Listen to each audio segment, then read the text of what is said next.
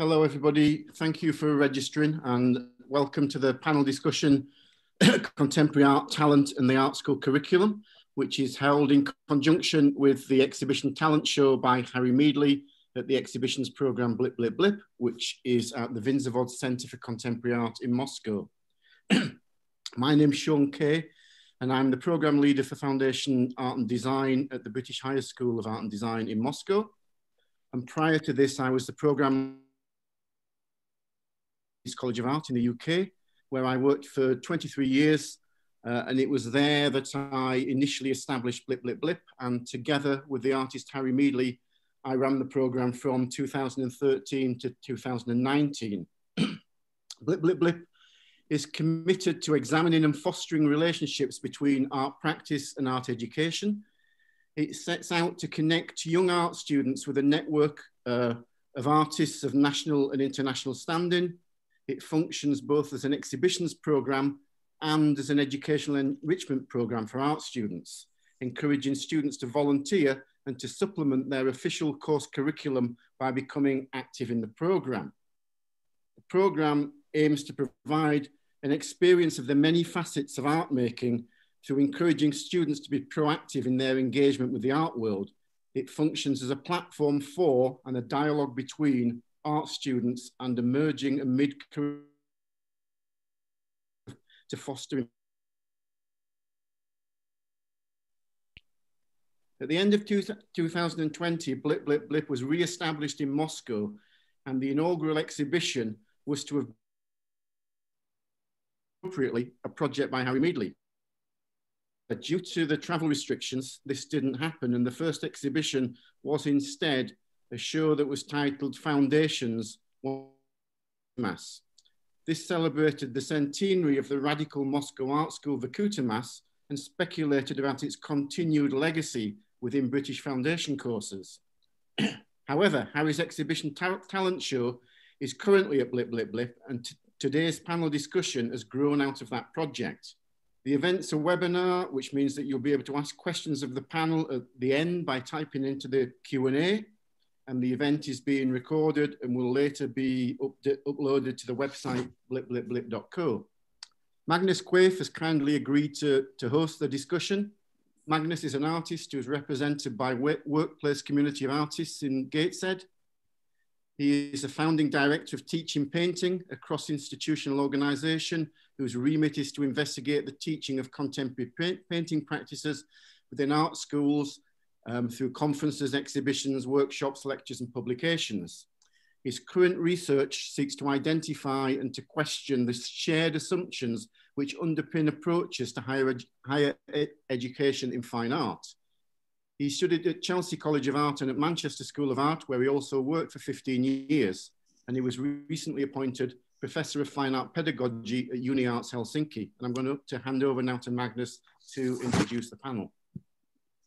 Thanks, Sean, and thanks for the invite to chair the panel discussion today on what I think is a really, well, I hope everyone finds it a very interesting subject. I think there's kind of different ways that we might approach it. What I'll do, I'm going to introduce the panelists first of all, and then we'll get started with the questions. And if, as Sean says, we do welcome questions from the public, but if you would like to just hold back till towards the end of that discussion, and then your questions won't get lost in a big list of questions. So hold back on typing those questions in if you could. The first panelist I would like to introduce is Annie Davey. She's an artist, researcher and teacher at UCL Institute of Education. Her work is centered around the sociology, philosophy and fantasies of art education. She's completing a PhD that examines the legacies of fine art education formed under the welfare state within the contemporary neoliberal university, and the ways in which historical models of the artist haunt, are mobilized and persist through pedagogy, marketing, and the educational turn in curating. The second panelist I'd like to introduce is Misha Levin, of the Moscow School of Contemporary Art, the program leader, contemporary art course, and an artist. Misha graduated in 2007 from the Slade School of Fine Art, UCL, with a BA Honours in Fine Art, and in 2009 from the Royal Drawing School with a postgraduate diploma. He started teaching at the British High School of Art and Design in 2000.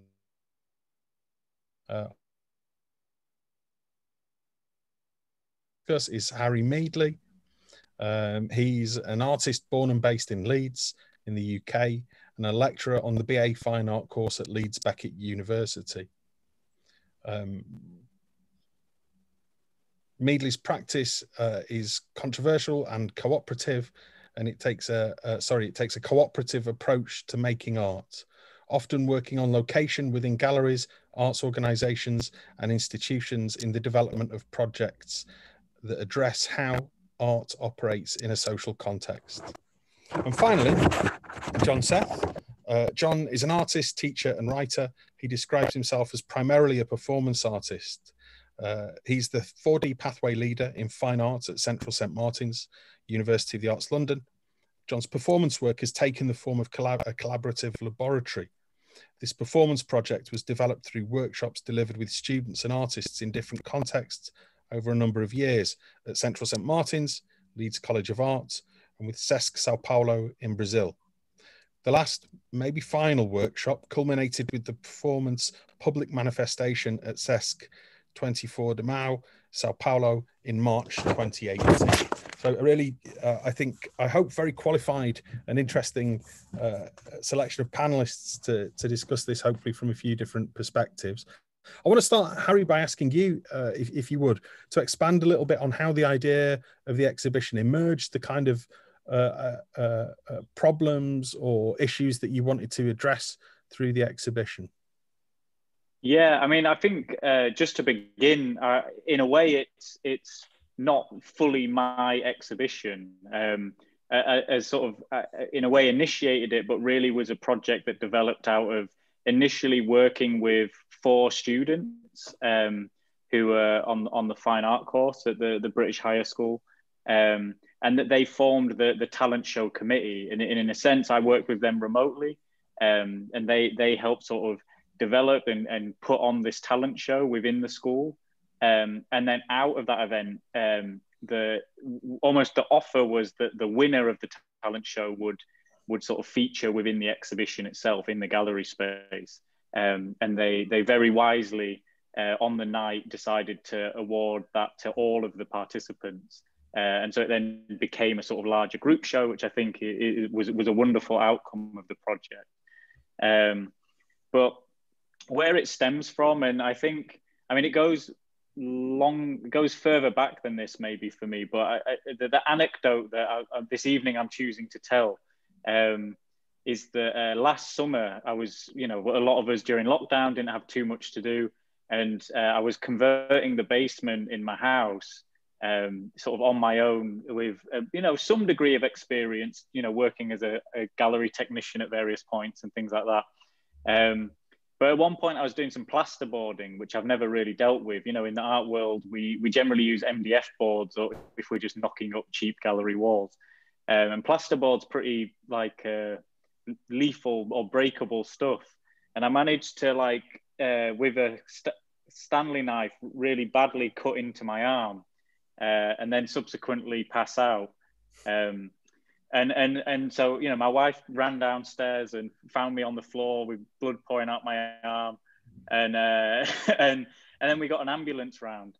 And I mean, the first thing that was reassuring was one of the sort of, first responder women who came with the ambulance. She said, her father actually, he works with plasterboard his whole career and his arm is full of scars like this. So she reassured me that it wasn't my own failings that caused this accident. But anyway, as the day went on and I went into hospital and I was getting patched up, and the nurse I ended up having a quite an interesting conversation with, where she sort of asked me what I did, and I said, okay, I'm an artist and a lecturer, work in art school, and she sort of said, I would have loved to have gone to art school. I would have really loved to have been an artist, but I'm just not talented. Which I sort I felt really sad about. And I mean, I was very glad she was a nurse and was very sort of indebted to the care being given to me. But I think this is a sentiment that I've encountered multiple times in my life, where often people have felt yeah, that they almost weren't ever offered a route into whether that's art education or being an artist or thinking of themselves as an artist, because often very early on in their life, they were identified as maybe not having artistic talent. And I think we can expand that beyond just the art world route or the art educational route. I think these prescribed ideas of what is and isn't talent in society, as where we often identify in young people, okay, you seem good at this. This is what you should do in life. And yeah, I think it's just something that seems very unfortunate, and also maybe a little bit at odds with the education that happens within the art colleges, within the universities, where often, we don't sit around and expect students to produce very accurate drawings of, jugs on tables or things like that you might do in high school. We talk about unlearning and we break a lot of these things apart, but there's still this, early selection process that stems around this notion of talent. And I think equally within the art schools, talent is this maybe slightly taboo or awkward or not very talked about thing, or, and definitely as art educators, is something that I would, in a way hope we at least question or we break apart. So really that was the origins or a bit of where this project comes from. And somehow in my, mind, that ended up being, well, what would a talent show in an art school look like? And that was really the question that drove the project forwards. And through that, I suppose it seemed to parody the idea of talent. And what was noticeable in one of the videos that I saw of the actual talent competition was that the students who were in the audience seemed to respond most strongly to the participants in the talent show who were kind of sending it up. So there were, one young man got up and played a wonderful song on, is it a zither? I don't know. Anyway, the kind of instrument that he's playing like this, and he sings his heart out for about 6 minutes, and he got a good reception, a round of applause, and everyone seemed to appreciate it. And then there were these kind of more, I suppose, kind of comical performances that we could identify in perhaps a Fluxus tradition or something, I don't know. But one of the students kind of walking a finger up her hands and round her back and then under her leg. And then the next student gets up and she's got a pair of scissors on a really kind of long arms that she's made out of some wood and cuts a sheet of A4 paper in half. And these are kind of, there's something absurd about putting these into a talent show. And again, that seemed to parody the idea of a talent show. And they got rapturous receptions. The students somehow really appreciated that. So do you think the students were buying into that idea of somehow parodying the notion of talent? Yeah, and I think, that was, especially with the talent show committee themselves, that was a big part of the conversations we had is how do you introduce it? How do you frame it? And yeah, almost how are people going to respond to it? And I think, in essence, that question of, what does a talent show in an art school look like? I think lends itself instantly to thinking, well, okay, the students are maybe going to sort of subvert that or critique that or question that. And I think, gladly they did. But it's maybe also, you could look at that as a way of circumnavigating the issue or not wanting to be genuine about it. It's sending it up, but in a way it still arguably could be seen as a bit of a diversion away from, where there is still some odd reality about not necessarily talent, but whether it's the competitiveness of establishing a career in some capacity, or succeeding within these sort of institutional contexts. So in a way, it's a positive sign that the students are being encouraged to challenge and question and subvert things, which maybe is more of a talent to appreciate. Yeah, great. Thanks, Harry. And I suppose there's a question underpinning all this, which I'll open up to the rest of the panel. But when we talk about talent in the art school, what are we actually talking about? And maybe I'm going to invite John perhaps to see if he's got any thoughts about what do we mean when we're thinking about talent, and yeah, then we'll open it up further perhaps. John, you're on mute. The classic Zoom. I promise I wouldn't do that, but there we go. It's odd when Sean first spoke to me about this symposium and mentioned what the subject was and whether I had any thoughts on it. And I said, well, I don't think I have any thoughts at all on the notion of talent, and that it was, in a sense, something to be avoided in some way, and I quite like that the proposition for this discussion is making me think about it, and it's made me think about it to the extent that I'm not really any longer sure what the hell I think about it now, having thought that it was not something to bother with. I'm still sure that it's not something to bother with, but I'm not sure I know why it is something to not bother with. So I'm very intrigued by the responses, actually, Harry, that you kind of describe in relation to the exhibition, and how, to some extent, it underlines precisely that skepticism around the notion of talent. That even when you try and sort of say, well, let's look at this seriously, you know, without any irony, just let's look at this. And what you get in response is actually exactly what you'd expect from the context of an art school. And so maybe the notion of talent has moved away from art, and maybe that's good, that it's gone somewhere else. And maybe we shouldn't worry too much that it has gone somewhere else. Weirdly, I never thought I was going to say this, what I'm just now saying, that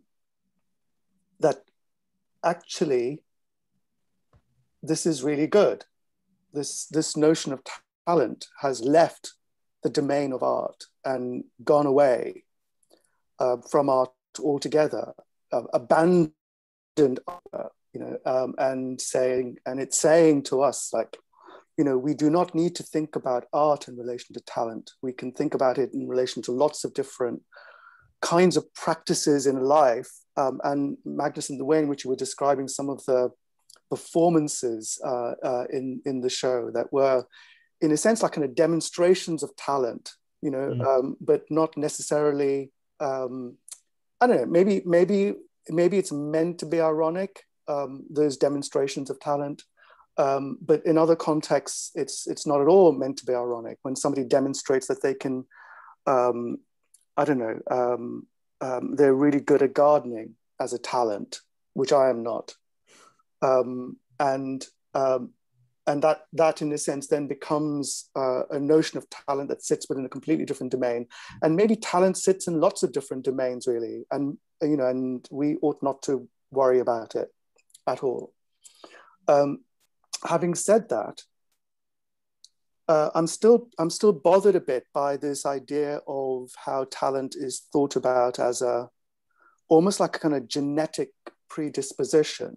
Because I remember when I had said to my mother that I was thinking of studying art, she was kind of like bewildered and surprised. You go, well, there's no one in the family that, you know, has an artistic, you know, whatever bone in their body. You know, like, what's wrong with you? And the other possibility was studying music, which, you know, received tremendous amount of derision. And so that was the end of that. So I ended up doing art.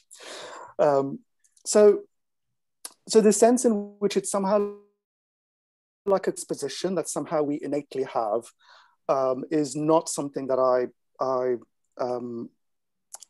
even understand, actually, except that we do notice that, you know, somebody has a predisposition to be able to do something more easily than somebody else, you know.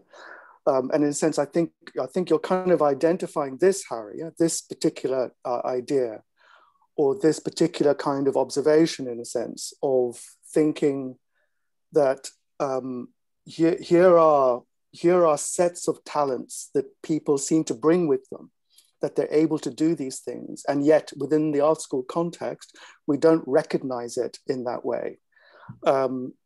Except that in another way we probably do, we just don't talk about it. Yeah, maybe that's all for now, I think. Thanks, John. I think there's something in it about in what you're saying about it being innate, which it relates to an essay by Thierry de Derve, which I think was first published in the mid-1990s, and he talks about the kind of romantic academicized notion of talent being overtaken in the modernist art school by a universal notion of creativity. So it's still innate creativity, but it's universal. But Annie, I could see that you were nodding when John was talking about perhaps that we don't really need to think, or we don't think about talent in the art school. Do you want to add something from your perspective on the idea of how we view talent within the art school, or don't? Yeah, okay. Right, so similarly to John, this has, you know, been sort of puzzling me today and yesterday, thinking about it. And I would come at it from sort of two angles. I feel it's quite hard to get to the point of talking about what this talent was and is, and what might constitute it, without first of all thinking about the sort of more social construction of the idea of talent. So I would see talent as a sort of discourse that gets mobilized and has been mobilized at different moments in time and different places to sort of different ends. Ultimately, whilst I do think it's an interesting problem to think about within an art school context, I think it's been kind of bled dry through the 2000 sort of new Labour in the UK context. Talent was a word that was used a lot in a kind of in relation to an idea of meritocracy through New Labour in the late 1990s and early 2000, and how that's very bound up with the sort of creative industries and the idea of promoting the creative industries. And gifted and talented in schools, schemes like that were New Labour schemes, weren't they?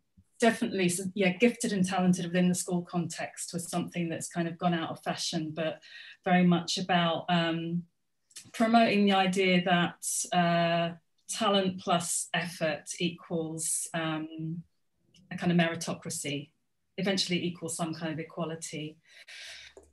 So yes, in terms of this sort of social dimension, I think an important point is the ways in which it's a slippery term that operates in different ways within a fine art context in relation to the place that the fine art students come from, and that's the school, or the family context, as John was saying, but also in relation to the field of art practice, which I think fine art course promises to lead the students to. I think anyone that's been to an art fair or something like that will have overheard many conversations by the people who are perhaps at the higher end of the art world, buying the work, collecting, that kind of thing.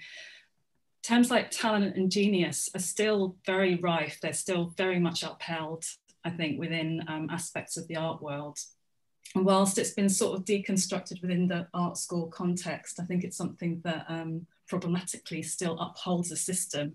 It's a system that we might want to think about not necessarily training students or promising that that's the only destination that they can kind of head towards.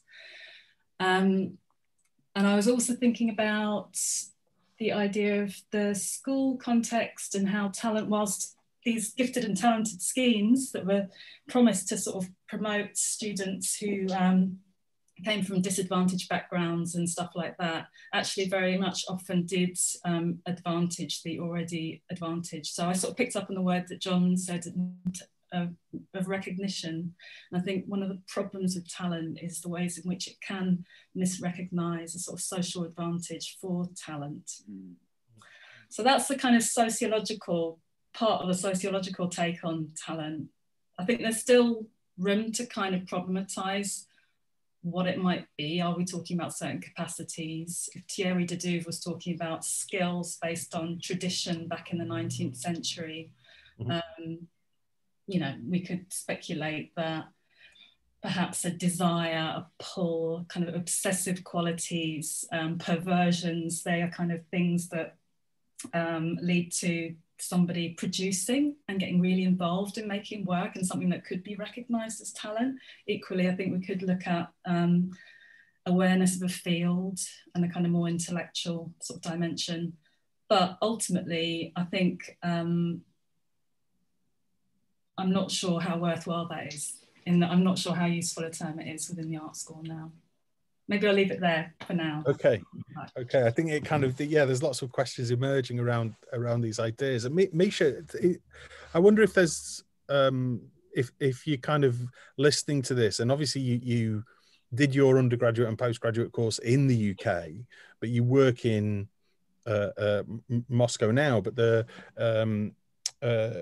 Moscow School of Contemporary Art and the British Higher School of Art and Design seem to have quite a progressive idea about arts education, but in the broader context in Russia, do you feel that talent is something that maybe is still thought about within the art school context?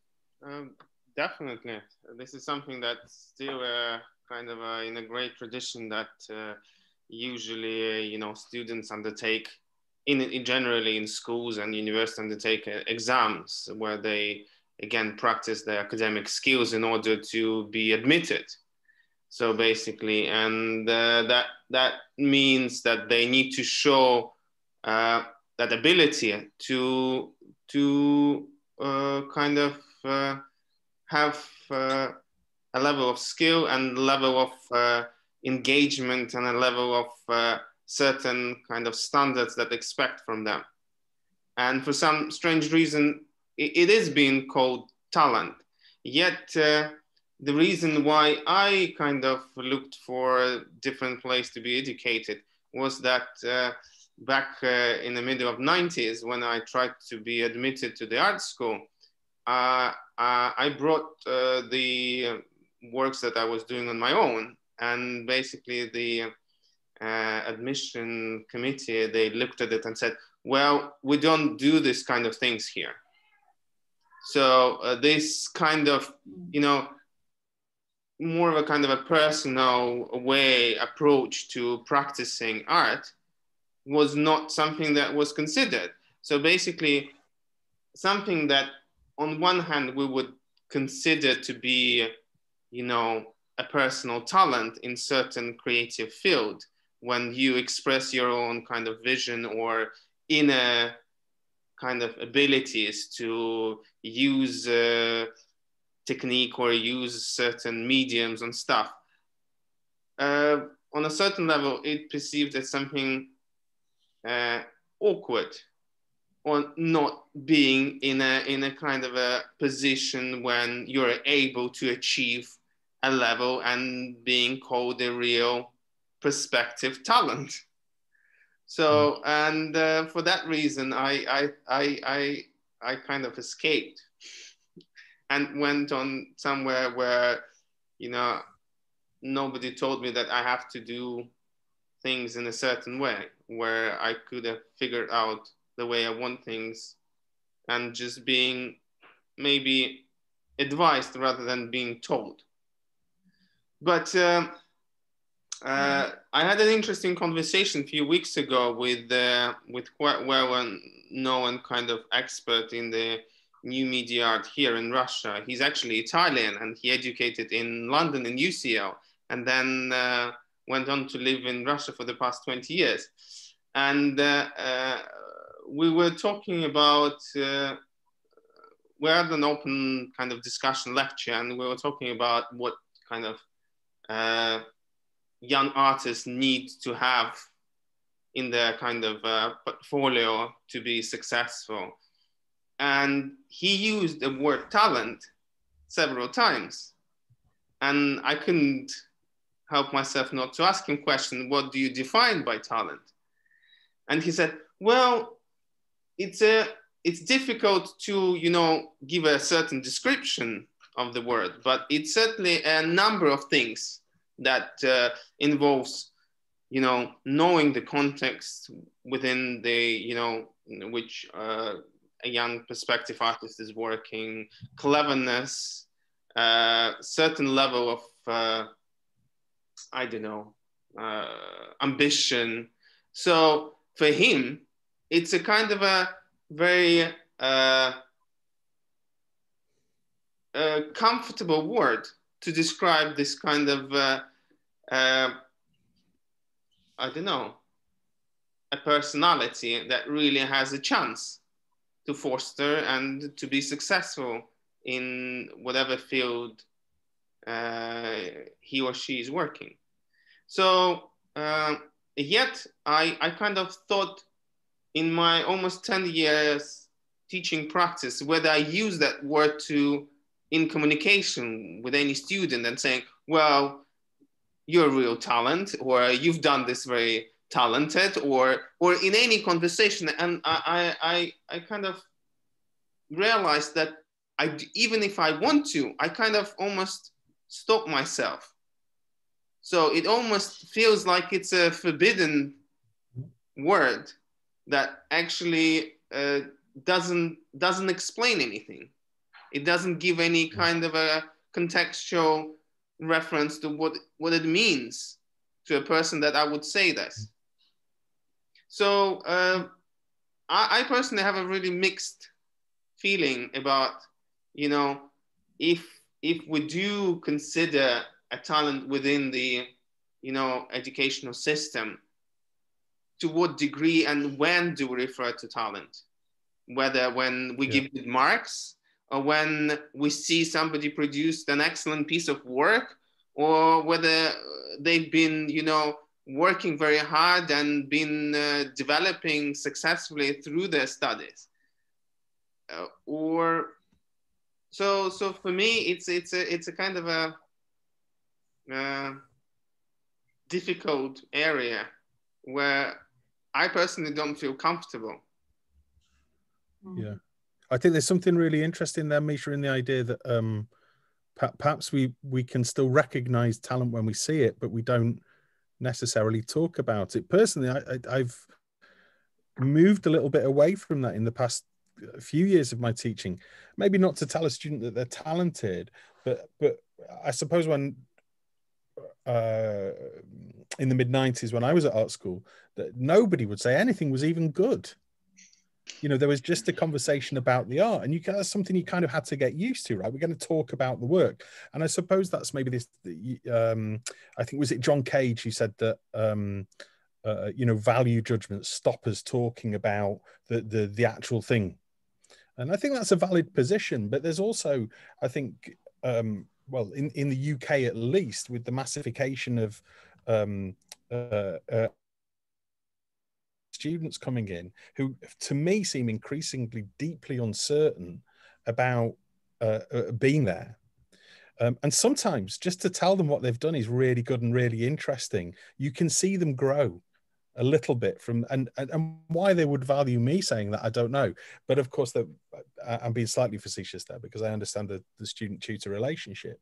But I think there can be something helpful. So I think maybe that's something we can go on to talk about a little bit further, recognizing the talents in students and whether there's any worth in that as well. But also I wanted to go back a little bit, Misha, because I thought it was really interesting. You mentioned your own interview and then talking to a colleague about looking for talent in the interviewing or the admissions process. And so the question to all of you, if talent isn't really something that's valuable to think about in the process of art school education, why do we have admission systems? What is the value? What's the point in an admission? What are we looking for? If it's not some degree, maybe I'm conflating the idea of aptitude with talent here. But why do we do it? And John, perhaps maybe I'm wrong, but I did hear that CSM were moving away from interviewing entirely. That's not the case. Okay. No, not at all. Someone told me a fib there. I think we moved away from interviewing students who are progressing from the foundation to the BA. Okay. Within the college or the colleges. But I think that also might only be something that's happening this particular year because of the difficulties of organizing face-to-face interviews. Mm-hmm. But having just come out of doing interviews online, I can assure you we're doing interviews. Okay. Yeah. I do love the way in which wonderful bits of myth making seem to circulate around CSM. I'll try and remember who told me that and let you know. But it's true that it's happened in relation to the foundation course. Yeah. I like this question you posed though, Magnus, about what is it that we're interviewing for, if not looking for something like aptitude, which is another word for talent, perhaps. But I don't know. I'm not sure that is what we're looking for.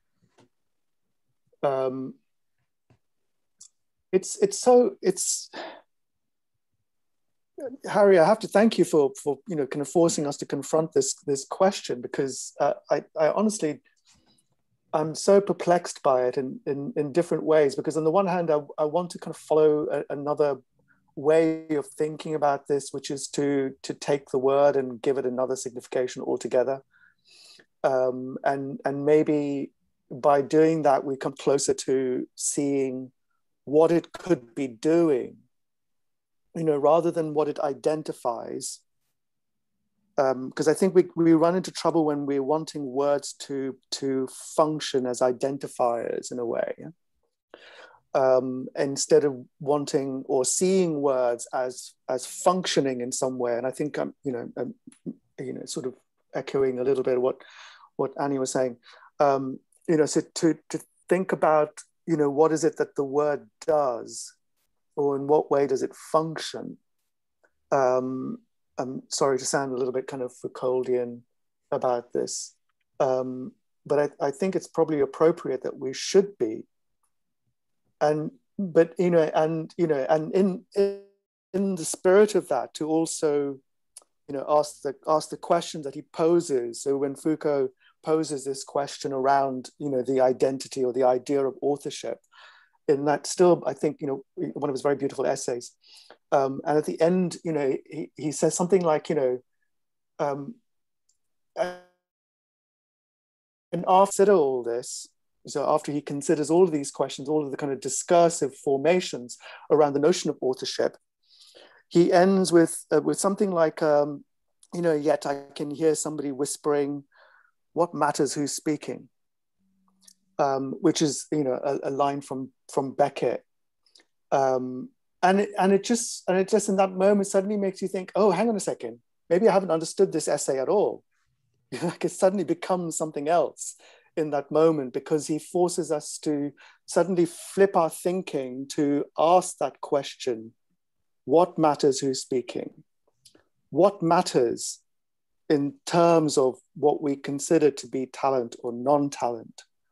And in that moment, we start to have to think about the term differently, and maybe think about what it may be doing differently.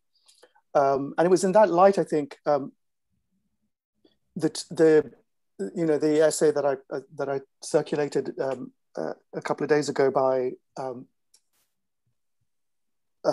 Delaney, Samuel Delaney, which. Because, up to that point, I was just thinking, well, this is going to be a quick conversation.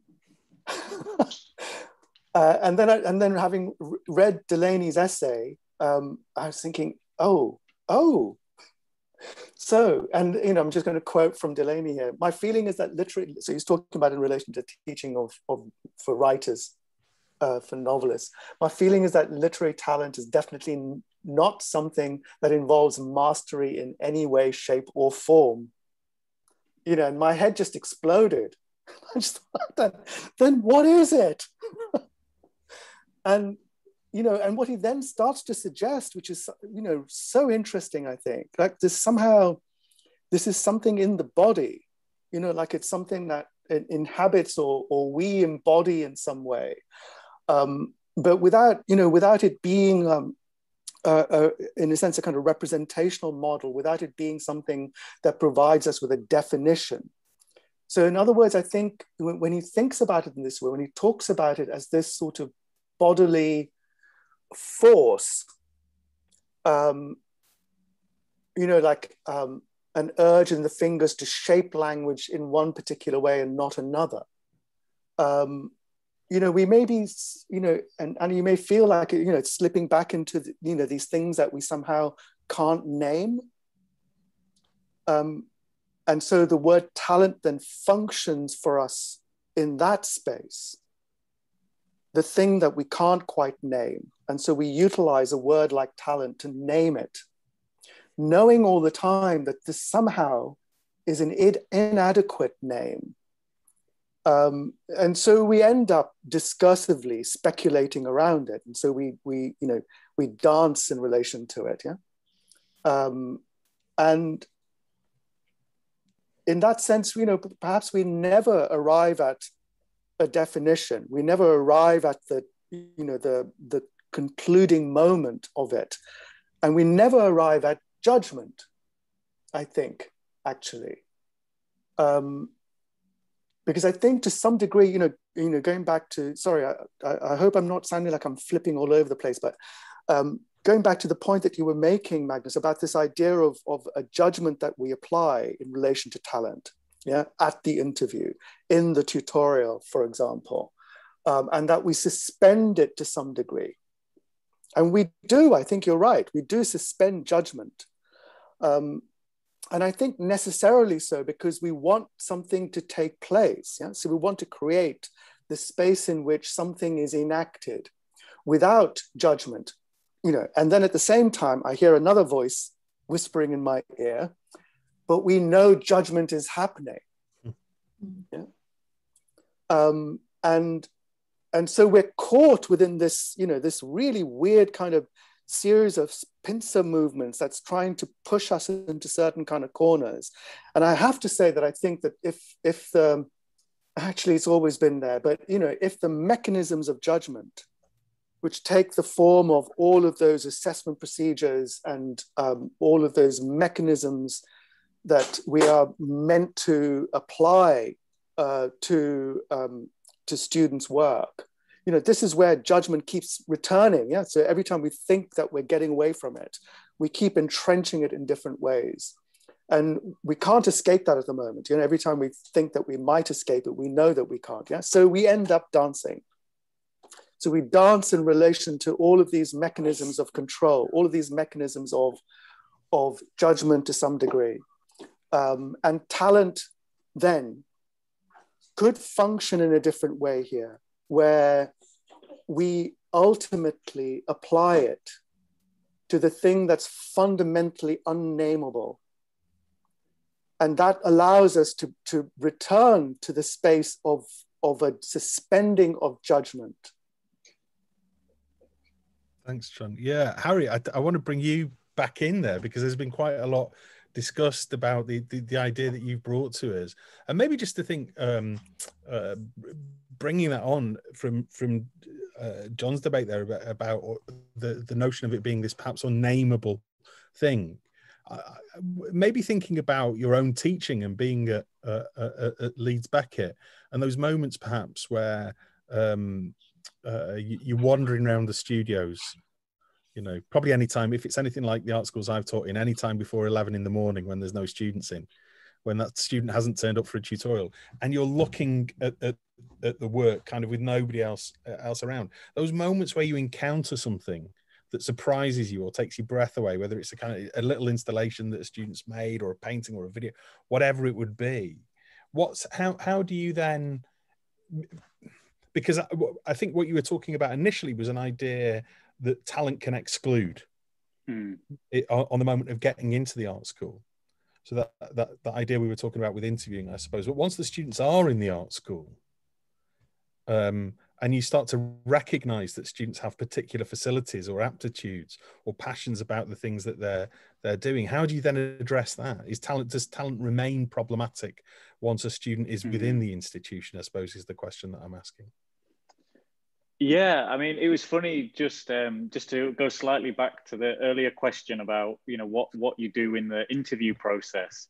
And I absolutely hate / have no interest in looking at students' portfolios. I almost have next to no interest in, you know, how well made their work is, or anything. You know, I think it's interesting sometimes, but more often than not is that it's there to instigate a conversation with the applicant, right? And it's through that conversation that I think you attempt to get a sense of the individual.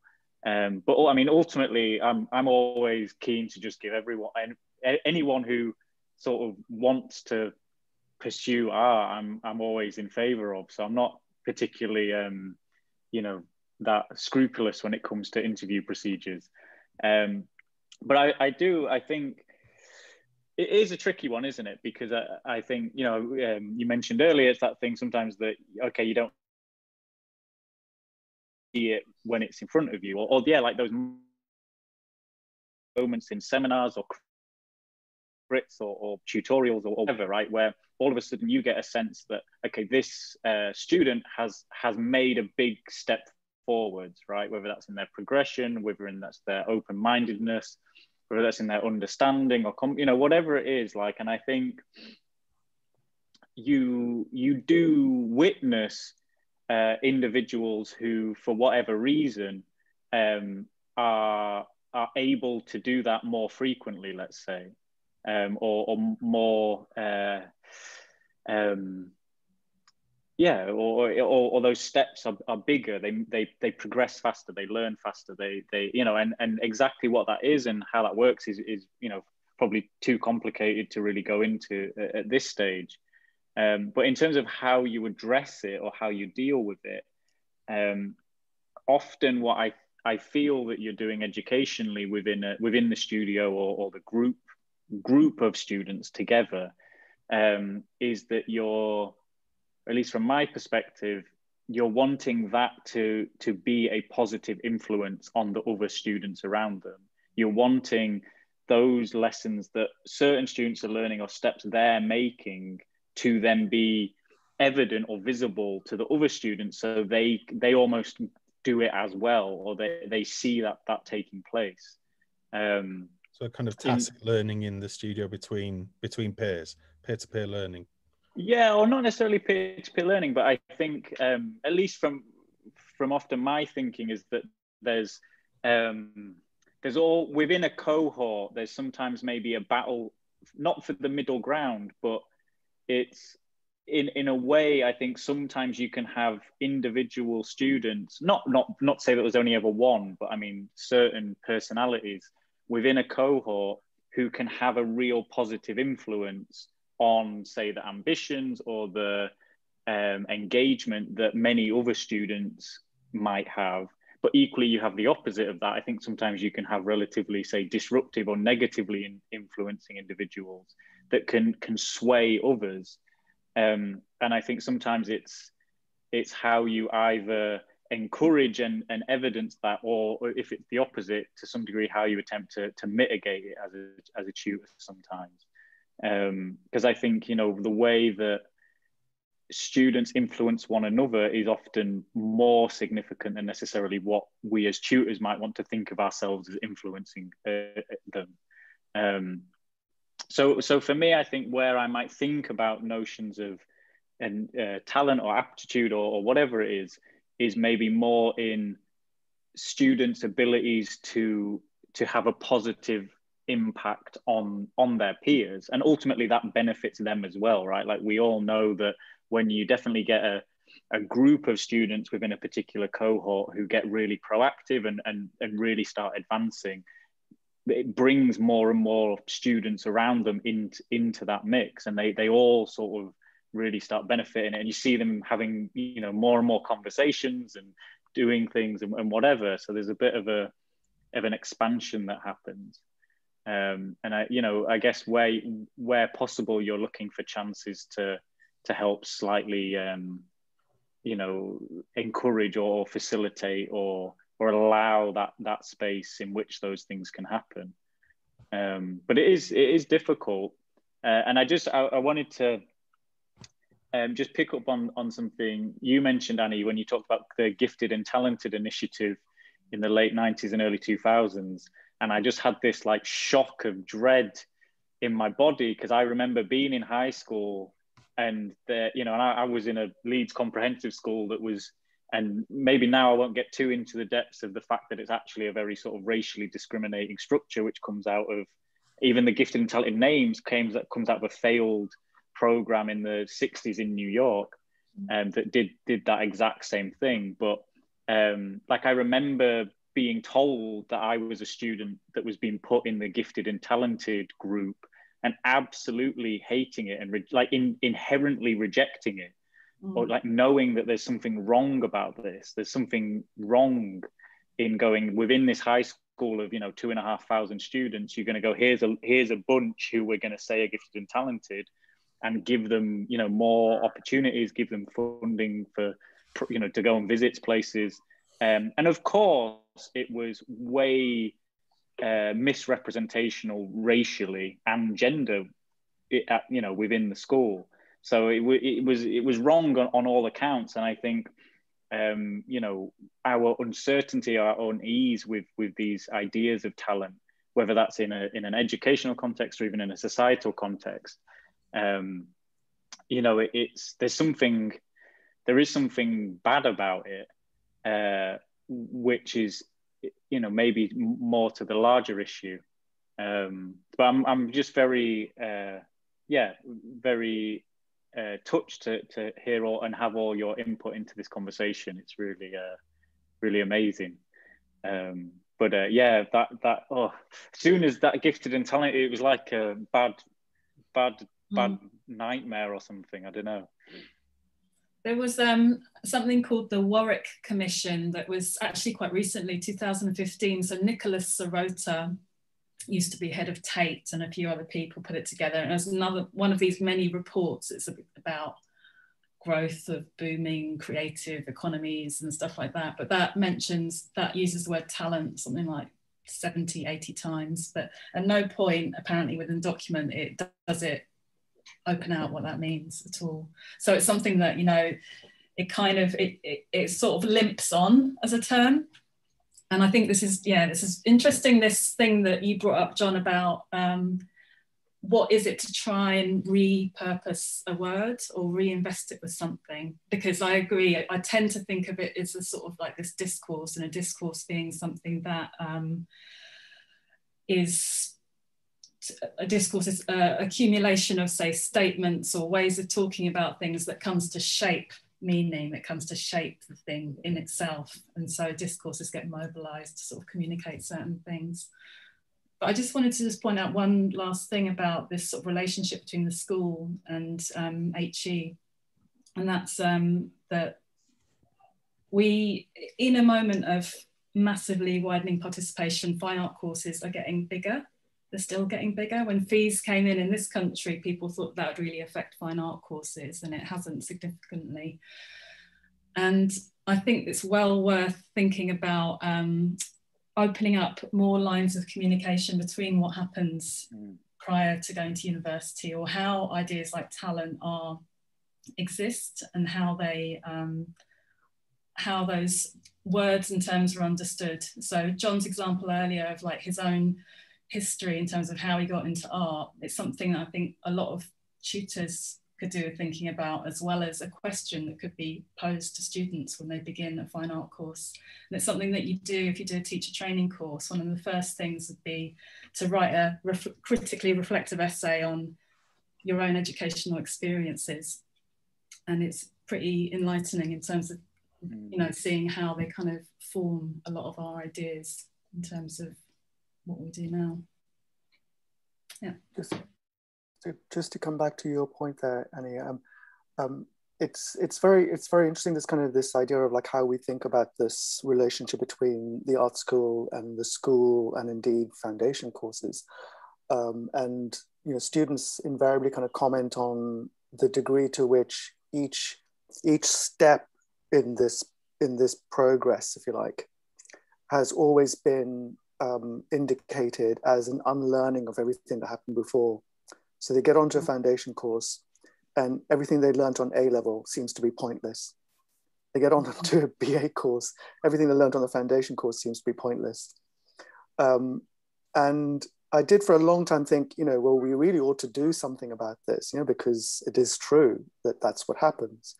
It seems like, every step of this seems to be about an unlearning of everything that you learned before. More recently, I started to think that maybe that is how it should be, or rather, that just is. And there's a bit of a kind of stoic in me. It's like, there's nothing we can do to change this. It just seems to be so almost like DNA enshrined in how we think about education, that if we were to try and think about it in any other way, we will radically change the entire education system altogether. That it wouldn't be, as sorry, I just noticed a question or a comment.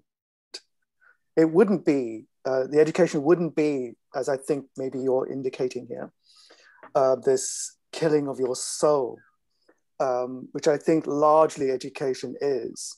Yeah, it kills your soul, however we want to define soul. And that's my experience anyway, and in a sense, ending up doing art was like an accident, totally an accident. I cannot describe to the extent to which it was a total accident. And so that part of me thinks, well, we seemingly can't change this. So let's say it is what it is. And that each step of this allows one the facility to unlearn what you learned. That, sorry, go on.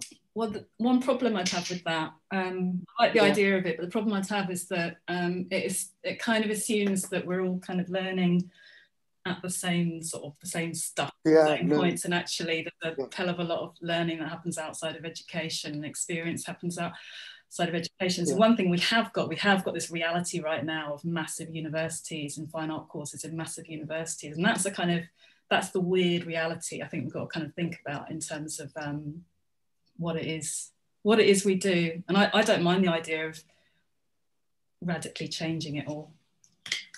I don't. I mean, would that be ultimately what one should aim for in a way? But it seems unlikely that we would ever get to this unless some other more fundamental revolution kind of takes place.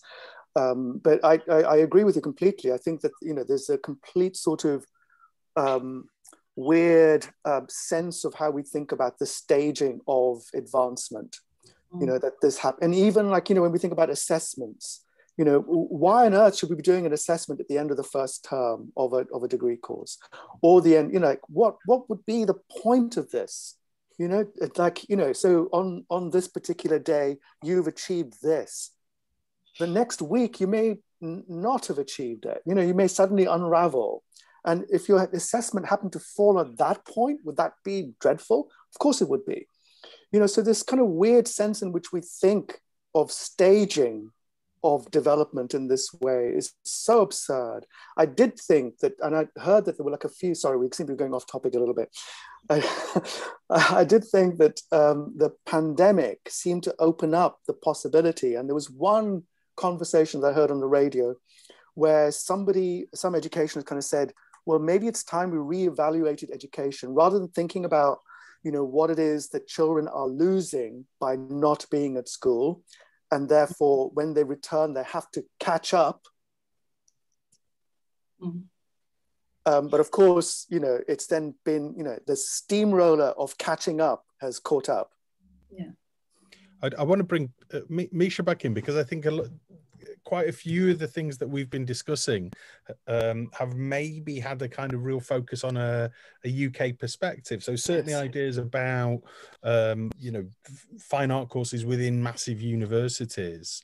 And I'm not saying that's the UK alone. Of course, we have that in Australia and America and Canada and other parts of Europe too. But certainly in the institutions that Misha and I work in.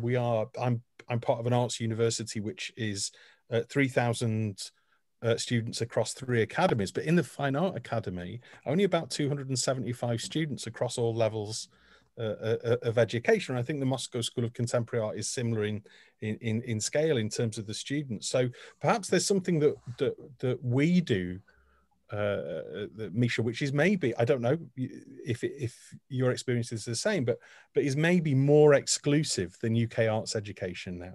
So I would argue that if you really wanted to do a degree in fine art in the UK, you could do it, you know, and that actually some of the places that aren't immediately considered, and I would point to, for example, St Helens College has a degree in painting, right? And I was the external examiner there, and the students' work is phenomenal.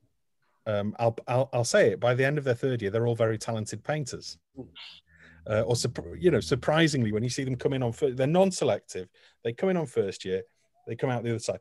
And so people, if they're willing to consider places like that, they can do a degree in fine art. It is possible. But maybe in Russia, that's not the case. Certainly in Finland, I don't think it's the case. And so there's something more exclusive. So there is a kind of moment of decision about which students are allowed into that system and which aren't. And I was wondering if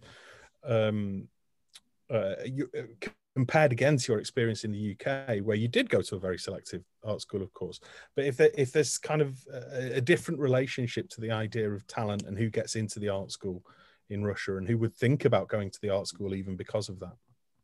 Well, the thing is, we don't really have that many art schools still that practicing fine art in a kind of a global perspective. So we still have majority of the state universities and famous art schools are very much practicing a very kind of old school Soviet system of educating. And in order to get there, again, you have to be very skilled. You have to undertake the, several years of being in a school, special art school to be trained to go to the university. And yet, most of the students that finish these academies and universities, they don't know what to do. They don't know how to then, use that immense kind of skill base, because basically they weren't able to develop their own kind of thinking language, position, and so on. The only thing that they've been doing is just, practicing and training, and do you think that then skill base, but yet in terms of their personality, they kind of feel very lost because they don't know what to do. Is that then a separation? Earlier on we were talking a little bit about talent in relation to an idea of skill, and saying that was how it was framed in de Derve's essay about the European academies pre-modernism. But actually what you're suggesting now is that an academy that focuses almost entirely on skill does not lead to a talented artist. No, well, I mean, maybe there are some talented artists in the end that are able to kind of fight against this whole kind of mass of kind of just training. But overall, I think it's a problem. And we are in a position where we don't look at the skill. So we don't really kind of pressure the students to develop the skill. We try to kind of establish a conversation. Yet I still think that we do have certain amount of students that have that kind of a set of certain things that they have, like, I don't know, a good taste that just happen to have, I don't know, a good understanding of material qualities, or a student that been, reading a lot and have a kind of just a wide range of general knowledge, or a wide range of interest, and they have this, I don't know, eagerness to kind of learn new and try new and other things. And they're certainly more, I'm going to say, talented Yeah, so they're certainly more able to, what Harry was saying, to be the leaders, to be kind of like producing and developing faster and better, and then, I mean, you look at them and you can actually say right from the interview, without even maybe seeing their work, that, you know, they have that kind of a base. You don't know whether, you know, education will help them, but you hope that this set that they obtain, whether it's genetic or whether it's down to the way that they've been, their family background or some other cosmic power, whatever, that they have a kind of a good start. Yeah, Annie, you had your hand up, so I'm gonna come back to Annie, and then I'll open it up to questions. Everyone should have a Q&A button at the bottom of their Zoom, so if people want to use that, please, for the questions. I'll read them out to the panelists, so you guys don't need to worry about them. But yeah, Annie, you wanted to come back to yeah, just a very quick. I mean, I appreciate what you just said, Misha, because I think it does reflect actually very much the UK system, this thing of recognition of the student, and it's something that is not many people sort of speak openly about it, but I think this thing of recognizing the good student on the first day of college is it's quite a problem, because I think there is a lot of stuff like taste that this is based upon, and the ways in which, and it's a problem, it's an issue in teaching across all levels of teaching, the extent to which the teacher recognizes their own image in a student, in the ideal student, they recognize themselves, sort of thing. And this sort of really perpetuates and leads to the confirmation, I would say, of a sort of system of art, which is not necessarily the only system of art there could be, or a field of art, a field of artistic practice. And we could be maybe thinking less about education as serving that field and more about, however utopian it may seem, but the possibility of education to sort of reshape it or intervene somehow with it. But I appreciate your honesty, because I think you're actually speaking something that is very familiar to me through conversations I have and stuff like that with people in the UK. And I do speak from, I would say, a privileged position, because I'm not teaching in a fine art course anymore. I think there's so many complexities at a fine art course. I'm glad to be away from that now. I don't think that's a privilege, not teaching on a fine art course, Annie. I think that's... Right now, it feels not to be dealing with assessment. I'm very glad not to. I deal with assessment on an art and education course that's very, very different. Anyway, that's another thing. But it is, and I think there's so many ways that we could come back into this. The ideas that have been introduced by all of you, which are absolutely fascinating, that I kind of feel we've almost not had enough time, or we've certainly not had enough time, because it seems to open up so many other ideas. It seems to connect to so many points of how we think about what the work that's being made and how we teach, indeed, that I think we could probably go on for much longer. But we've been talking for an hour and 10 minutes, so I'd encourage people again to put some questions in. But if they're not going to come straight away, then I wonder if any of the panelists have a question for each other, or if indeed Sean wants to rejoin us and has any questions for the panelists as well.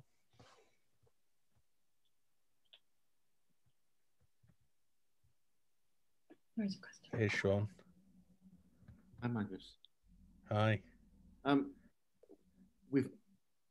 We got on to, I thought Annie's last point was really, really interesting in relation to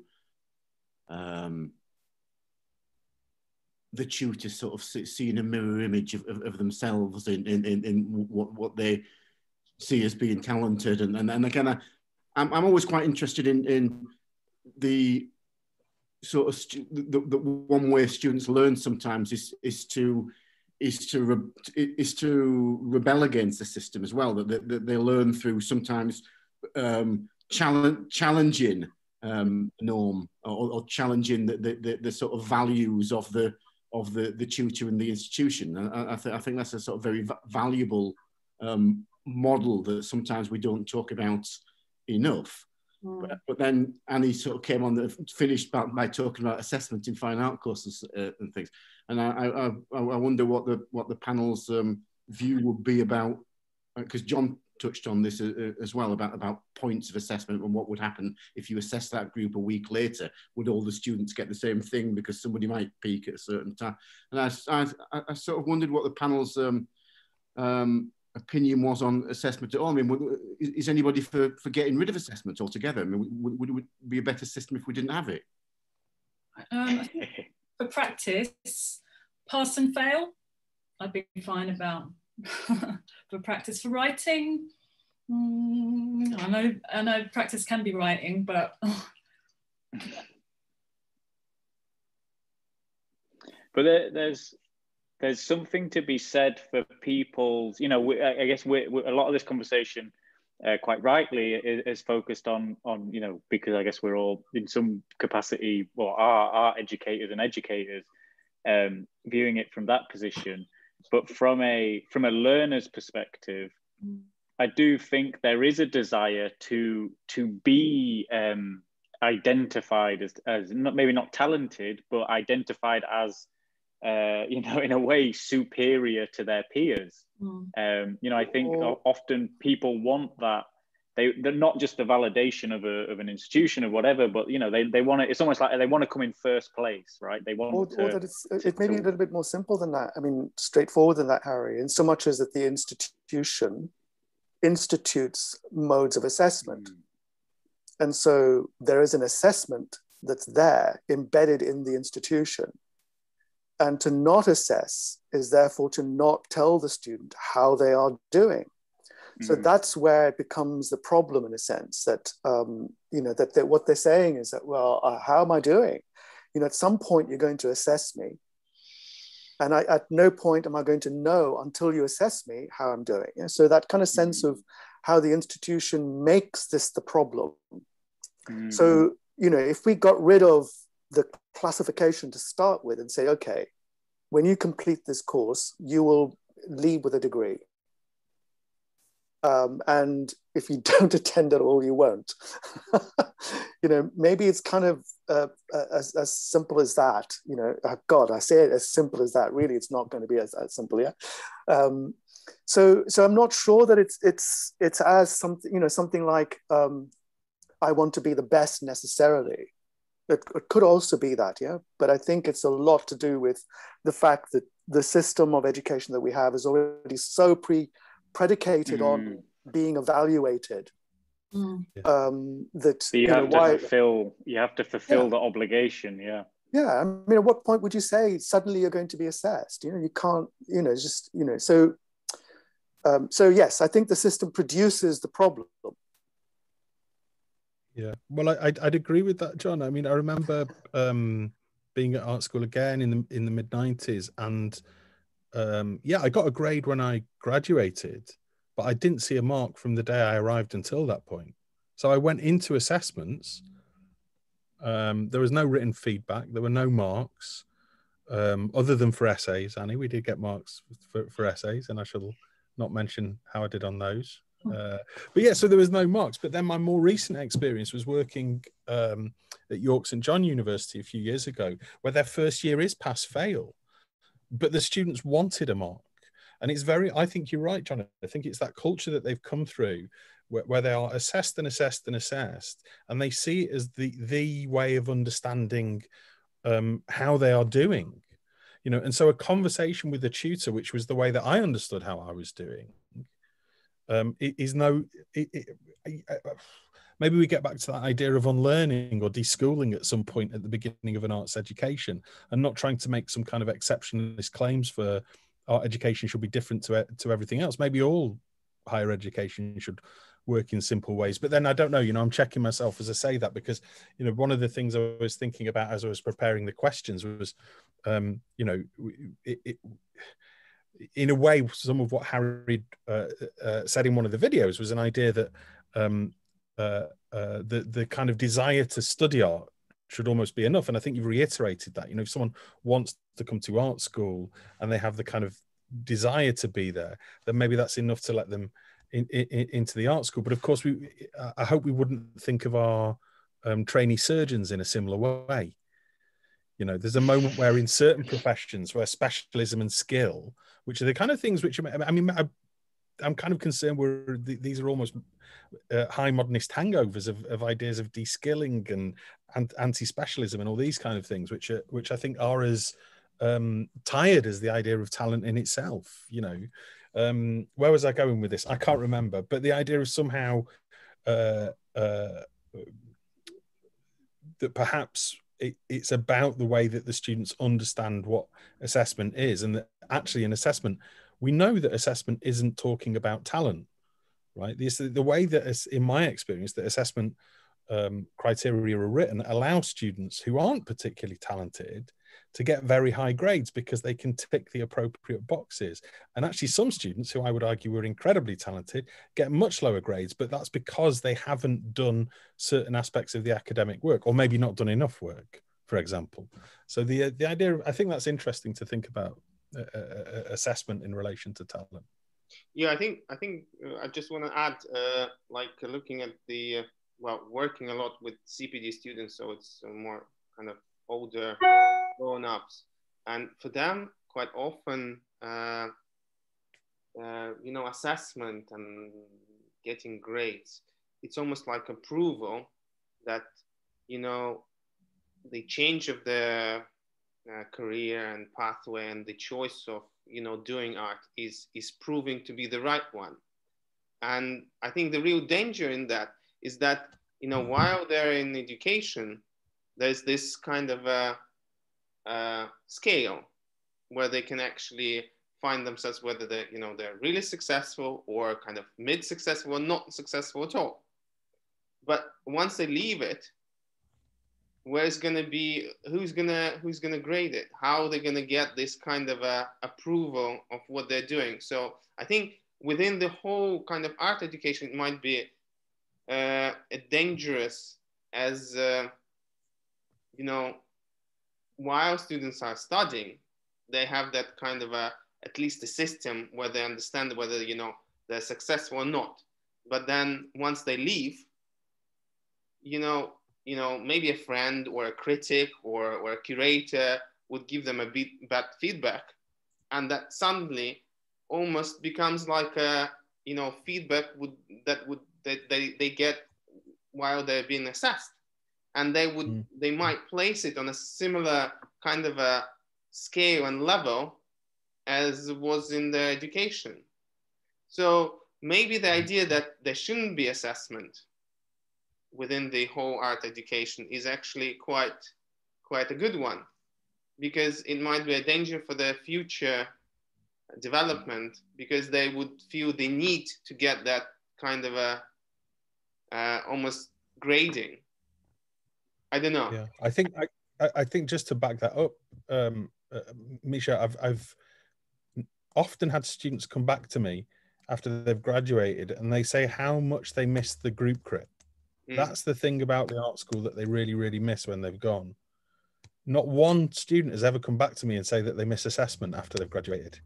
You know, they're not hankering for more of that necessarily. But we do have a question. We have a question from Masha, who says it was a very captivating. Yeah. There's a question from Masha in the Q&A, but if you look in the chat, there's quite a few questions going into the. Oh, okay. Well, should we do Masha's first, and then I'll come back to the chat? Okay. So apologies for missing the questions in the chat, but I'll come back to them. So it's from Masha, who says it was a very captivating to listen to the symposium.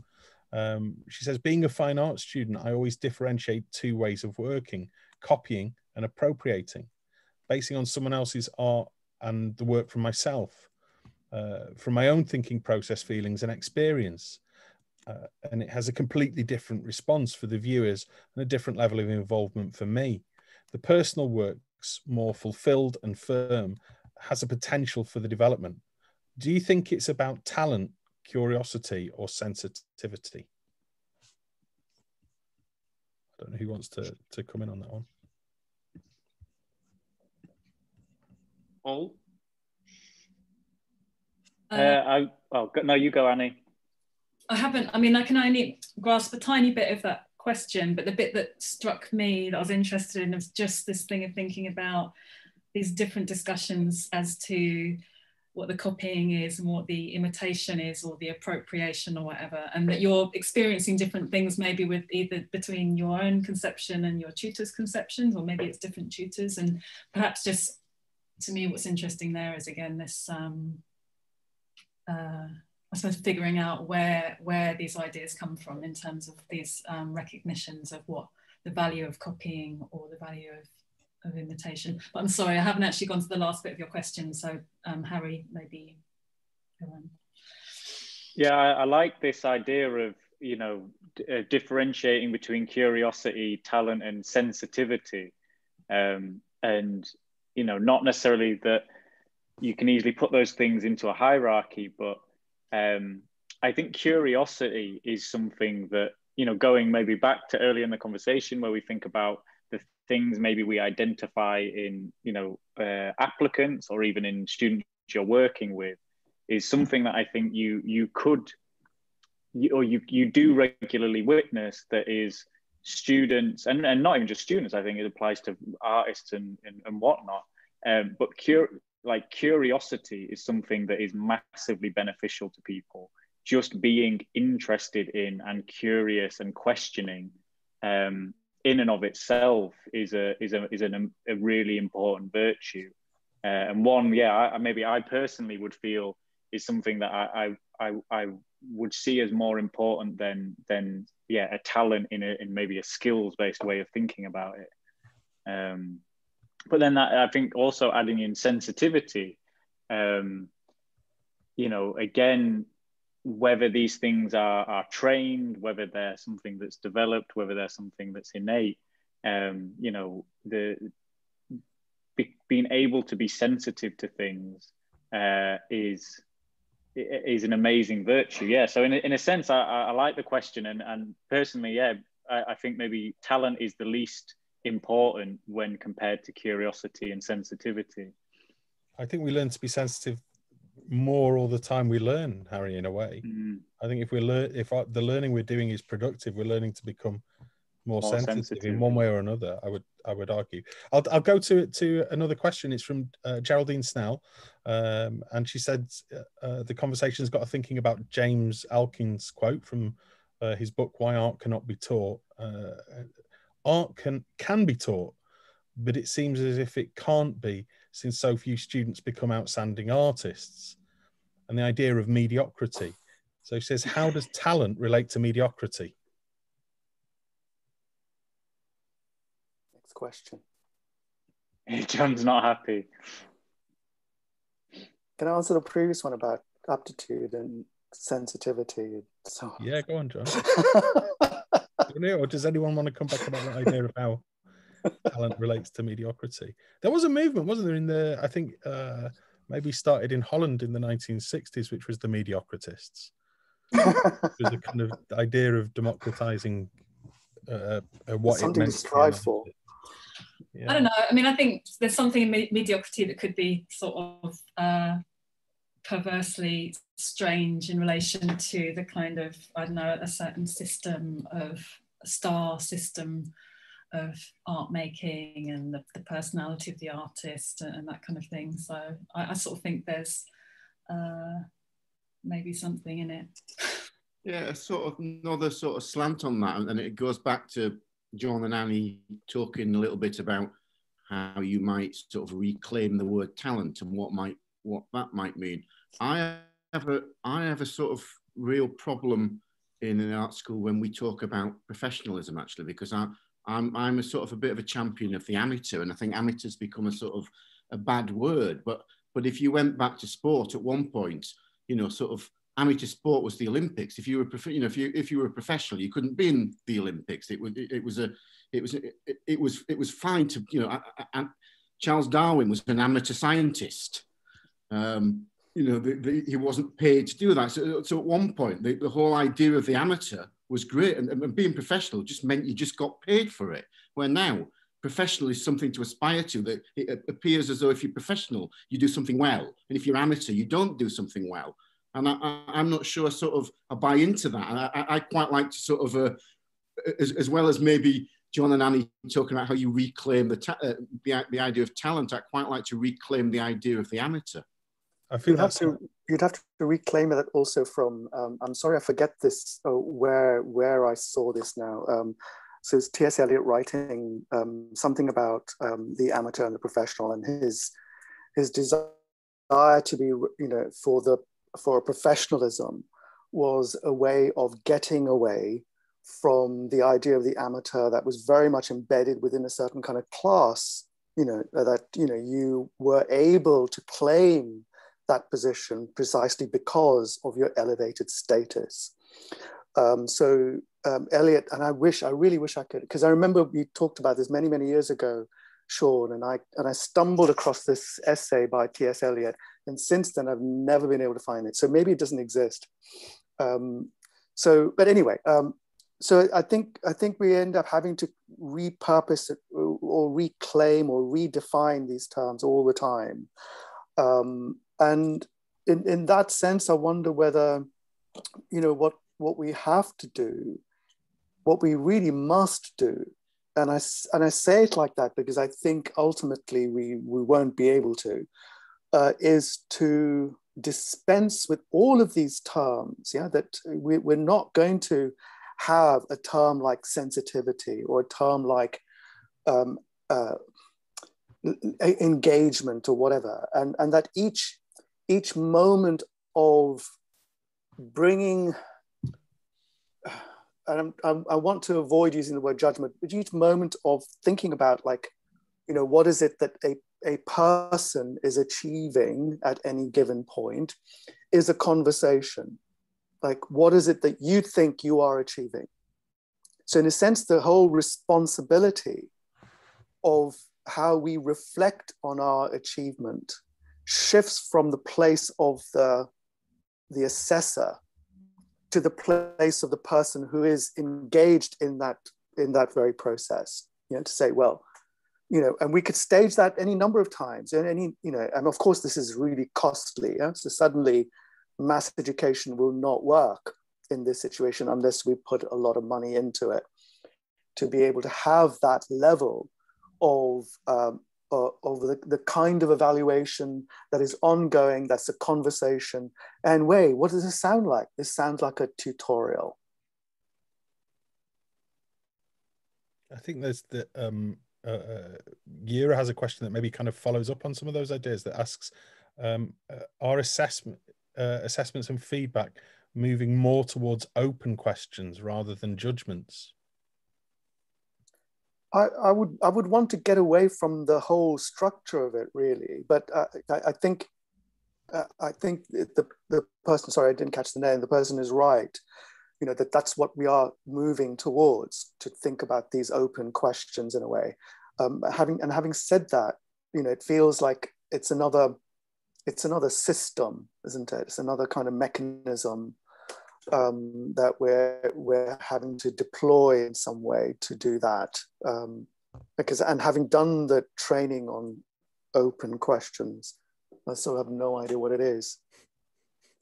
Well, I think there's something to be said for, this is thinking more from a tutor perspective, but in the ideal scenario, you are helping the student reach the point in which they no longer need you, no longer need your validation, no longer need your opinion or your questions, that they've developed to a point in which they are able to take agency and take control over that process. And, I think, the idea of us needing to provide some sort of judgment or going well done, or in a sense that should be thrown away as quickly as possible, and just that there's more capacity to have space for conversations to allow students to really sort of analyze their own learning and their own achievements, and to and also question all these things. I think that's also a big part of it, right? Is the way in which the conversation so far this evening, right, is about breaking things apart and really questioning and rethinking it. And again, that's something that you have to gain experience in, and have forums in which to do that. And a big part of, I think, the educational process is hoping to provide that for people to to experience ultimately. Annie, I saw a hand flick up. Yeah, then, just briefly. quickly, and I'm just going to throw it out there as a different angle, but I mean, we're talking a lot about what happens within an art course, and one of my interests is like how sort of certain pedagogies and ways we approach teaching sort of travel through time, and how they emerge in certain, or they grow in certain moments in time and kind of linger and persist. And one thing that's I struggle with is just with the size of universities and courses in the UK anyway, and then the world outside, this very free, free as in each to their own, personal responsibility for your own kind of like where you get in life with a dissolved state and stuff like that, that the kind of what is sometimes celebrated perhaps as a sort of, not celebrated as a woolliness, but the openness of fine art education. In what ways does the openness of fine art education, with all its procedures and methods and stuff, confront this very kind of open, freewheeling world outside in which students go into, and that's really dominated by the market and stuff like that? But that's actually just a bit of a provocation. I don't, we should go back to the questions, I think. Yeah, okay, I agree, we should. A very good provocation though, and one that I kind of, got me itching to respond, but I agree, let's go back to the questions. Cecilia asks, does anyone on the panel have experiences or interests in how alt forms of art education mitigate some of these issues? Alternative art schools? Yeah, I think, well, or alternative forms of art education. I mean, I think sometimes they happen within art schools, don't they? If we think about very famously at Central St Martin's, or was it St Martin's at the time, the locked room, for example, would be a great example of that happening within an art school. It's alternative education within an art school, John, isn't it? But then also maybe less famous examples. Want to say something about that? No. Well, you can do in response. But I think there are examples like Interactive Arts at Manchester, which ran for about 25 years, and was a course where, when it first started, the staff didn't do any assessment. The students assessed each other. And the institution came and said, oh, you can't do that. And now actually more recently at Manchester Metropolitan University, they are increasingly looking at forms of student-led assessments. Well, that's really interesting, Magnus, because when alternative arts started, or a couple of years after it started, was when I started teaching foundation at Leeds, and I ran 2 years of collaborative projects that happened out of Leeds City Art Gallery. And I knew Dave Smith, who was running Interactive Arts, and Dave gave me his marking system because we were talking, because we had 10 students working together in a collaborative project, and arguably they knew more of who'd put an input into that project than the staff who were marking them. So there were 3 members of staff. We made 13 mark sheets. So each student marked each other, so marked every student, and they marked themselves, and then the 3 staff marked the 10 students, and then we had a graph that had the students' own grade, the aggregated student grade for them, and the aggregated staff grade, and on 10 bits of criteria, the aggregated staff grade and the aggregated student grade on all 10 students, on all 10 bits of criteria, did not deviate by more than 1 mark on all those students. But the students' individual grade for themselves was either way below what the other ones were or way above it. But the student, so in terms of the students marking each other, they were so close to what the staff marked. It was incredible. Mm. Anyone else want to talk about the idea of the alternative art school? Yeah, I think I would. I just want to say just something very quickly about that, which is that if it were not so populated by art students, I would think that there's something alternative about it. Sorry, Celia. Do you mean there's too many students? I've yet to see one of these alternative art schools that aren't. Yeah. So they recruit from the art schools. MAs and stuff, yeah. And or people who already have degrees. And Islington Mill Art School in Manchester is really different to that. I think that yes, I have heard that there are one or two examples, and I think that should be the model, yeah, where it really dispenses with the system that already pre-exists it, you know, that it enshrines within it in some way. So they become, and you know, this is not a comment on their value in a sense. I think they're clearly really interesting, and in some ways maybe, you know, where they sit is much more as an alternative to postgraduate education than undergraduate education currently. But I have noticed that a few, and maybe even the East School, whatever it's called, has started to do something different. Certainly that's not how it started out. I felt that it was just mirroring the pre-existing model by recruiting from recent graduates. But that seems to have shifted, and the mode of what they do is quite different. I think, you know, I can't say anything very precisely about it, but I agree that there are other models out there, or there are places or educational forms that are quite different that we perhaps don't talk about enough, rather than the ones that we. I also think that in relation to this, and this is something that Sean and I have discussed quite a few times over the years, but that part of the problem in relation to this is that when you go to the UCAS website, when you go on British art school websites, when you go to the Design Your Future, Create Your Future, it's called now, fair, and you go and look at the information from different art schools, it kind of sounds exactly the same. And yet the reality is what you get on different degrees in the UK, certainly those that I've taught on, is really, really different. And so students aren't making an informed choice within the let alone about alternative art schools, but they're not making an informed enough choice within the art schools that are there to make a real decision about the kind of education that they want, because there are huge differences between. But don't you think, Magnus, that information really comes from somewhere else? I think it's not something that's enshrined in the UCAS information.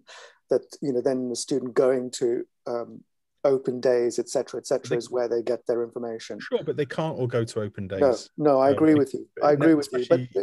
But I think that, you know, you know, this is partly to do with how the language of education and maybe the language of pedagogy has so permeated all art schools that we end up just mirroring that language, and that's my problem with that. You know, I think that's. I also think it's a bureaucratic codifying of education, which is about particular ways that you can express a learning outcome or assessment criteria without getting sued. Maybe, you know, how you can express the aims of a course, and a student can't come back and say, "Well, you didn't do that, so I'm going to sue you." You know, these are maybe I'm being overly cynical. There's a question actually for me. Go on, Harry. Yeah, sorry. I just a year or so ago, I was doing a residency that was linked with Venture Arts in Manchester, which is literally just down the road from Manchester School of Art. Yeah. And is an organisation that works predominantly with people with a range of learning disabilities, essentially, and runs a 5-day-a-week, you know, full-time studio in which you have workshops, whether it's drawing, painting, printmaking, they have ceramics, photography, all sorts of stuff, right? And the people that go there have a really, actually, if you compare it to, you know, even a foundation course, actually have an incredibly intensive, though lasting years and years and years, training or educational process in which you're, you know, continually working and refining and very actively making as well. But interestingly, a lot of the or out of the conversations I had with various people there, you know, there's a real sense of they perceive themselves or are perceived as outsider artists. You know, they've not gone through higher education in terms of this. So a lot of their members, you know, some actually operate quite successfully as artists, but are still deemed, or they see themselves as outsider artists. And I don't know, I found this sort of odd observation, really, that in the art school up the road, which is this sort of HE thing, a lot of the students who maybe before they got there had this idea of what art school is, where you sit in a studio all day and paint and do ceramics and refine the craft and get taught all these things, isn't what happened, right? It's a much more open and expanded and discursive education they go through. But in a way, it's like on either side, they almost wanted the opposite thing, but they, you know, you could just swap them over. And in fact, it might be in a way, I think there's a great project or something to do with that. But you know, what is an alternative education? And in a sense, I do think there are alternative art schools or alternative education out there which maybe shouldn't be seen as such. But it's, yeah, I mean, this is a bit of a diversion. I'm very happy to go back to the questions, but I think that's just something to bring up in relation to this. There are a few more questions, so I don't. Sorry, Harry, I thought you'd finished. Do you want to finish? No, I was just going to say, if you want to go somewhere and see talent, go into somewhere like Venture Arts is full of absolutely amazingly what you might more traditionally think of as talented artists. You know, really incredible work being made, you know, because of this different model that maybe is the model that a lot of say A-level or you know, BTech students think they are or expect to get from a HE art education. I think this idea of swapping the art school with venture arts for a period of time is quite interesting. I think there's a new project for you there, Harry. Yeah, hopefully. Maybe if someone can give me some funding, that'd be nice. But might take a few quid, that one, Harry. Yeah, I know. So there's a question for me. It's from Sarah. Asks, she says that I mentioned earlier that St Helens is a non-selective course that produces talented students. Yeah, I was trying to use the word talented maybe slightly provocatively within the context of the conversation. What do you think is core to this? Is it good teaching? Maybe focus needs to shift onto how we teach rather than the predisposed talent of an ideal student, which maybe a lot of selective institutes might rely on too heavily. Yeah, I mean, certainly I think the idea of an ideal student is problematic in many ways, because again, I think it has the potential to exclude without going too much into that. And I do think the teaching's exceptional at St Helens. I also think that you know, one of the big factors there is the staff-student ratio. And so the students get an awful lot more contact time with the staff, certainly in the beginning of the course, and then that's kind of tailed off as it goes on. But they may have around 10 students a year and they have 4 staff. Now, not all of those staff are full-time, but so we're talking 30 students, 4 staff. And my experiences are more like 25 students to 1 member of staff, or at Manchester, 34 students to 1 member of staff. And so I remember when Manchester was expanding, and you know, questioning that and being told by one of the senior managers there that we were all very good educators and we should be able to educate anyone coming in at any level, you know, if we were taking more students and that was falling. But the reason I think that St Helens can bring these students on who perhaps don't have necessarily the pre-learning, if you like, that a lot of students who get into more selective art schools have. So they don't have, you know, perhaps these students' parents weren't taking them to galleries and museums and art shows and whatever all the time, or they didn't go to a particularly great school, but the staff there can pay some attention to them, you know, and I think they can really bring them on and help them develop their own thinking, you know, their own practice through that. I think it also helps them there And I'm not saying this is necessarily a good thing, but it is a degree in painting. And so they're focusing on a particular discipline. And so the skill that they develop is within that, you know, and the ability they develop is within that. They're not thinking more broadly, perhaps, about what art could be. Although, you know, by third year, there are kind of expanded painting practices and all sorts of things happening there. So I think there's a lot of reasons, and none of which I've kind of done any deeper research or scientific testing into. So they're kind of, I suppose they're kind of just propositions based on my experience as external examiner rather than rigorously researched answers to your question. Stuart asks, and this is I think a bit of a provocation from Stuart. He says, in the Scorsese part of the 3-part film New York trilogy, the studio assistant asks the cliched artist painter to look at her paintings, asking, am I any good, or am I just wasting my time? Is there an educator's responsibility to step in occasionally and say, cut your losses, you've no aptitude, brackets talent for this? Is there a moment when we should be saying, yeah, you're not gonna do anything with this?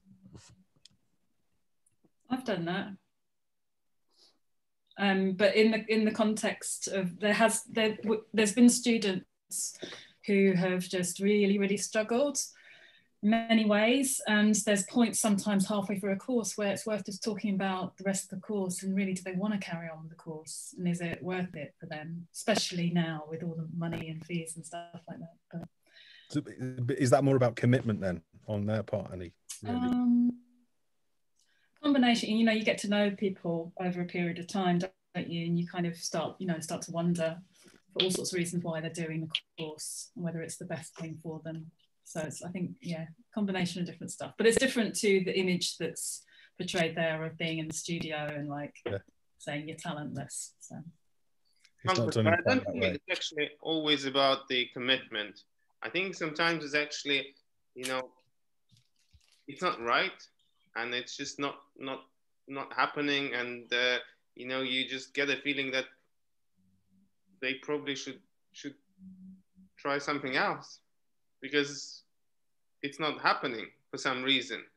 Whether, you know, the institution that they've chosen is not right for them, or whether, you know, they really trying to perceive something else that's not actually what they've chosen initially. Mm-hmm. There's maybe a responsibility to the, you know, it's not possible to do it fully, but I think there's a responsibility to at least try and make students a bit more aware of what they are getting themselves into. So at least they're able to make a bit more of an informed choice, not necessarily as to whether or not to continue, but more about how they might navigate the art world that they're entering into, or the wider world they're entering into. So I think there's, it would be unfair, I think, just to discourage someone, which is maybe what that film scene maybe raises up, because equally people develop at all sorts of rates, and in fact sometimes the people you may not think as being hugely talented or hugely successful, or even who really struggle during that particular stage of their educational development, you know, later can go on to clearly prove people wrong and do amazing things. But I think there's a responsibility, you know, which is not always easy, just to at least make people, or make students more conscious of and therefore more prepared for the possibilities or the different avenues they might have to engage with or have to navigate. Which is definitely easier said than done, because it changes so rapidly, especially given the last couple of years. So the flip side, I think, of that question we've just had would be one from Geraldine, who says, we all know there's a correlation between attendance, engagement and assessment/attainment. What about students who are disengaged and not apparently talented, or even antagonistic / resistant, but go on to become very successful artists? I don't know how you answer that one. I think there's always people who... I'm trying to think of an example. But also, it's this idea of a successful artist, and I think that's going back to the quote earlier that I think was about, is art education any good because it doesn't produce that many great artists? And I think that's the thing that we also have to really challenge and question. And you know, ultimately, you know, I think Annie alluded to this at multiple points. You know, this is often a market influenced or market driven structure that benefits certain people often or almost exclusively in unfairly, or at least in an unbalanced way. So, you know, it's also about what is a great artist. And actually, I think even the purpose of art education just being a finishing school to become a successful commercial art fair artist isn't, well, that seems like a failing of the idea of art education. You know, I think it's more interesting that you're just putting out more open-minded, more critically engaged, and more maybe sort of culturally productive individuals into the world. At least from my perspective, I feel I've got much less interested in just sending people into the art world. It almost feels like it's more important to send artists into the rest of the world. I always wonder why this question is posed to art and not to mathematics or to philosophy or to literature or whatever. Like, I wonder how many English students go on to become writers, or how many mathematicians go on to become, you know, mathematicians. Well, it's certainly at a world-class level. Yes, you know, so that kind of sense in which, you know, we're expected to produce a certain percentage of artists out of the art school in a way. I think this sort of goes a little bit back to a question that was posed by now famous educationalist John Thompson around, like, you know, what is art education for? Is art education for the making of artists, or is it that we're using art through which to deliver education?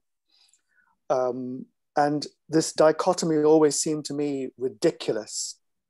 At the time, it sounded like when I remember when he said it, I thought, oh, something we need to reflect on. But very quickly, it seemed to me a kind of ridiculous kind of dichotomy, because what the hell does that mean? You know, people go through an education in an art school and do all kinds of different things afterwards. And why the hell should that not be the case? So it's, for me, like a non-question. But I could kind of get into the increased and problematic employability agenda. That's for sure. In much of world education in relation to that, but also I think the problematics of putting art in service of other things, you know, and suggesting that, you know, when we go through an arts education and, you know, art might be kind of then artists working with scientists, or artists, you know, art is good at doing things with science or sociology or whatever it would be. And I'm not saying there isn't a place for that, but I think it's Gert Biester who argues that when we reduce art to that, we put it in a problematic situation, because if politically a decision has to be made, then it turns out that art isn't as good at sociology as the sociologists, and it's not as good at science at the scientists. But I think then it's an argument about what art education is for. But it's asking it to be the same as, which is different to saying that there's a contribution that an artist might make to a conversation that happens between an artist and a scientist, for instance, and, you know, or between an artist and I don't know, a sociologist, or, you know, I think there are different ways in which we can think about that, but I don't know whether it's particularly useful to think that an art school has to produce a certain number or a certain percent of people who go on to become practicing artists. And that is the definition of what the education is. you know, nobody in the philosophy department tries to ask that question the same way. Well, you know, we have to teach philosophy to make sure that it's going to service, as you're putting it, Magnus, or rightly, I think, to question it in that way, to service any number of possible career options. You know, nobody in the philosophy department would think that, yeah, because they already accept that there is you know, there is a way in which philosophy can be put to use in different ways, yeah, a mode of thinking, or whatever, all those underlying questions that we think about when we're thinking, well, what is an education for, or in what way do we measure education? Sorry, we come back to that question, which I really don't want to return to right now. But it's different to thinking that it's then servicing different industries in a way. Yes. Because I think that question has to do with the problem that education in its entirety is now straddled with. And I think we end up asking this question specifically to the art school in a way that I think is a question that's about the whole of the education system. You know, so, you know, when we, you know, and I think that's a problem really, that the art school thinks it's its own particular problems that are somehow disconnected from all the problems that the entire higher education system is straddled with. And so maybe then that suggests to me that maybe within art schools there should be more conversation about this, perhaps, or maybe some more influence of philosophy or something like that. I just wanted to say that I think the reason that the art school, that this pressure, whatever, is on the art school rather than philosophy or mathematics, is because art is the ultimate commodity. I'll finish with another provocation then, Annie, which was in relation to these ideas that I once witnessed a conversation between two very senior figures from two art schools, which will remain nameless, who were arguing that you could judge a good British art school by how many Turner Prize winners it had. Oh my God. Yeah, and that's an extreme end of it, right? But I think we are really, really running out of time. So I'd like to thank all the panelists for their amazing contributions. And my head is spinning with different questions more than anything else, and different ideas. I'd like to thank everyone who's come to be with us tonight, in amazing attendance, and some great questions from the audience. And Harry for putting the show on and provoking all of us to think in these ways, and Sean for convening the panel. And do you have a last word to say, Sean, or should I say good night? I just want to thank the panel as well. So thank you for chairing it very, very well, Magnus, and thank all the panel members and the audience for their great questions. So, yeah. Thank you, Sean. Thank you. Thank you. It was a pleasure. Yeah, I feel very spoiled that this has happened as a result of this show. So thank you all very much.